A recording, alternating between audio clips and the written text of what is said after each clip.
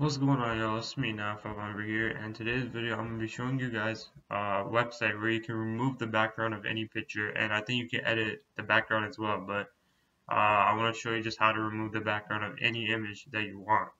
And if you're new to the channel, make sure to like and subscribe, and yeah, let's get right into the video. So I'm gonna be showing you guys the website right here. It's called remove.bg. I'm gonna put in the link in the bio. So let me just search it up and show you guys what happens.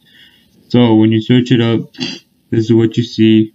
Over here it says upload image. So wherever you have your image at the file, here's what you do. So you go to upload image. So I think I already picked the image, right? So I picked this dude, right? There's pretty much a background. Let me original. So if you guys see the original, this is the original picture. I just found a picture on the internet, just a random fade, a mid fade, right? And when I go on this website, I remove the background, so it looks like this.